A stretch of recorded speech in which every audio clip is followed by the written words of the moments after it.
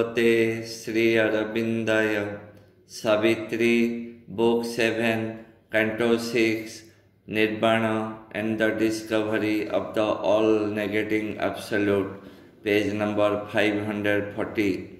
Invading the small sensitive flower of the throat, they brought their mute, unuttered resonances to kindle the figures of a heavenly speech. Below, desires formed their wordless wish, and longings of physical sweetness and ecstasy translated into the accents of a cry. Their grasp on objects and their clasp on souls, her body's thoughts climbed from her conscious limbs and carried their yearnings to its mystic ground, where nature's murmurs meet the ineffable. But for the mortal prison in outward mind, all must present their passports at its door. Disguised, they must don the official cap and mask, or pass as manufacturers of the brain.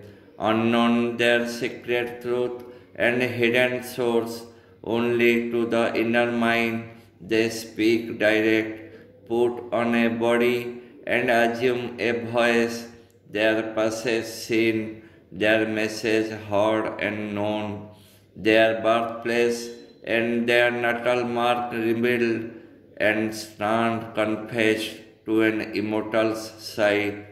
Our nature's messengers to the witness soul, impenetrable, withheld from mortal sense.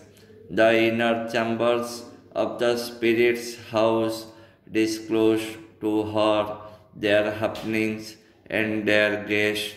Eyes looked through crevices in the invisible wall and through the secrecy of the unseen doors.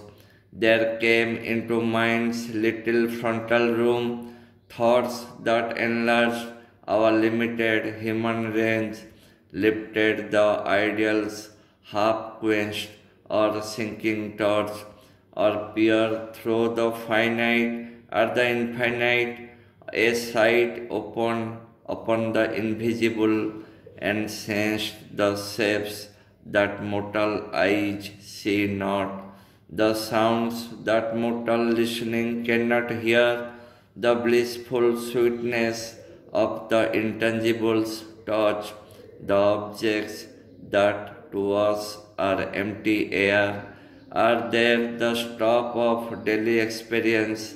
Are there the stop of daily experience? Om Savitri, Om Savitri, Om Savitri.